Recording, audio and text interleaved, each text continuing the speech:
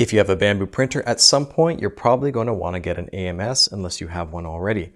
It makes the printer far more capable because you can print in multiple colors, of course, but you can also load in spools which are all of the same material, and it will automatically switch to the next spool.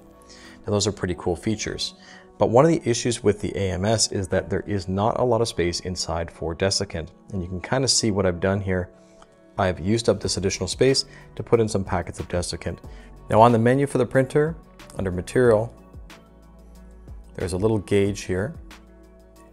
And right now, although it's really tough to see, I really wish they would make this a little bit larger.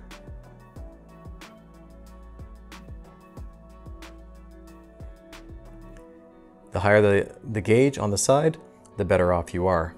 And mine says 3 bars. So I think there are some 3D printed mods that you can do as well for these desiccant holders and store a little bit more desiccant, which is more universal than these. And it's probably possible to dry these out if you have a filament dryer as well to reactivate them. What you see here is one that I've 3D printed. I will link in the description below because it's pretty cool, but I think there's an issue with it in that it is fairly well sealed off from the rest of the internal environment here. There's not really a lot of air circulation going on. So although it's better to have it than to not have it, I think we can do something a little bit different to be a little bit more dynamic with a little bit more airflow going on to help keep this container dry. And this is one that you can 3D print. I will again link in the description below. This one here is designed specifically for Bambu Lab spools, and it kind of snaps in. I like the design. It's not easy to print this at all. There are a huge amount of retractions.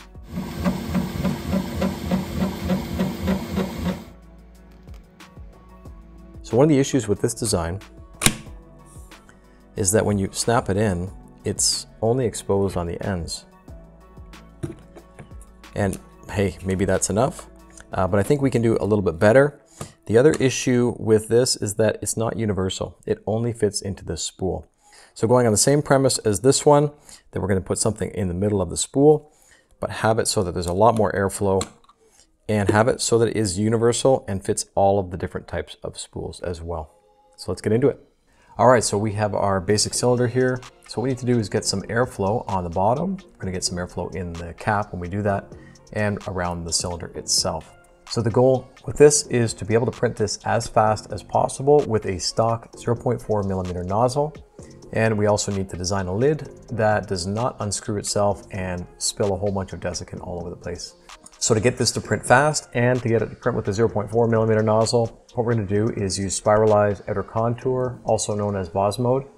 So what we can do is start with a small shape like this and have that go all the way around the cylinder.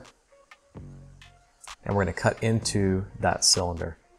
This is just the shape that I went with. There are probably lots of other options for this, but it does work with spiral. It has to have a continuous path when it extrudes the material. So this particular shape is going to allow that in and out, and it's going to leave some voids in there as well, which is exactly what we want. So if we go over to Bambu Studio, you can see the result. This is with spiralized outer contour, and you can see both the top and the bottom have the same shape. Now what I've done to print with a 0.4 millimeter nozzle is change all of the line widths, and I've upped them by 0.3 millimeters. So you can see here, I'm at 0.72, 0.8, 0.72, 0.75, and so on. So that's going to give us a much stronger structure. So in order to secure the lid, what I've done is created these little depressions with some spheres and had them go right around the perimeter.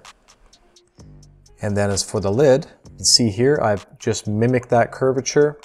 And what I've done too, near the bottom, is I've given it a little bit of a curve so that it leads into that snap just a little bit easier. All we have left to do now is go ahead and print a few and try them out. So I spoke briefly about how fast this was going to be to print and that was important.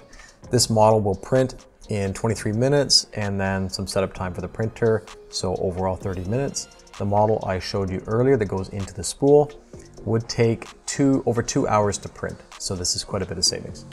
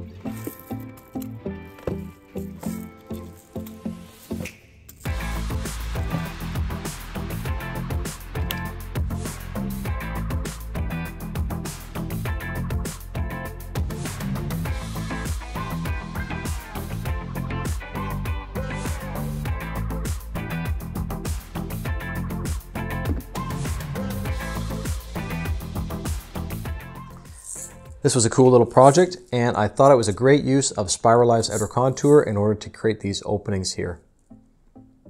I've already gone ahead and modified this design a little bit. I've created more openings in the top and the bottom, and I've created larger openings in the side wall as well. And I'll link this in the description below if any of you want to print it yourself. These beads here are color changing beads. They'll turn to green when they are saturated. All you need to do is pour them out, flatten them out, and bake them for a little while to dry them out again.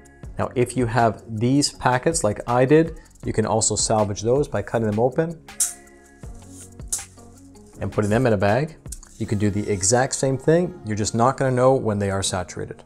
Leave me a comment below to let me know what you think about this design. Is it a good idea, bad idea, or do you have any other ideas of your own?